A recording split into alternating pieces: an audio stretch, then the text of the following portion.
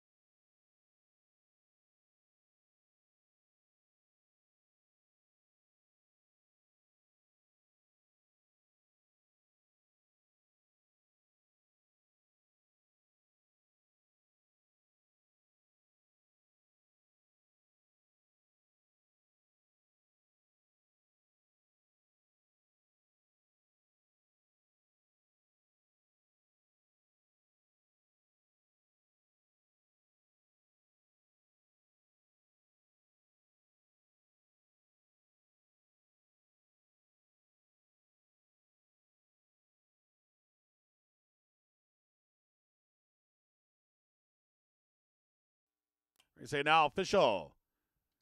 She Shacked Up, returned $4 to win. The exact to $9.10. The try $33.10.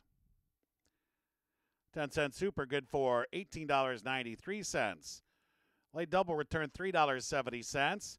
Final pick 3 today $10 even. Late pick 4 $16.40. The pick 5 today $48.25. Jack 6. Multiple tickets with 6 of 6. Each copy returned $170.72. And we have a carryover for Monday that is now over 40, approaching $50,000. So a large Jack 6 carryover will take center stage on Monday. Post time Monday, 12:50. We say it is in the books. Live racing on Saturday has come to a close. We have the Preakness, a couple of races away at Pimlico.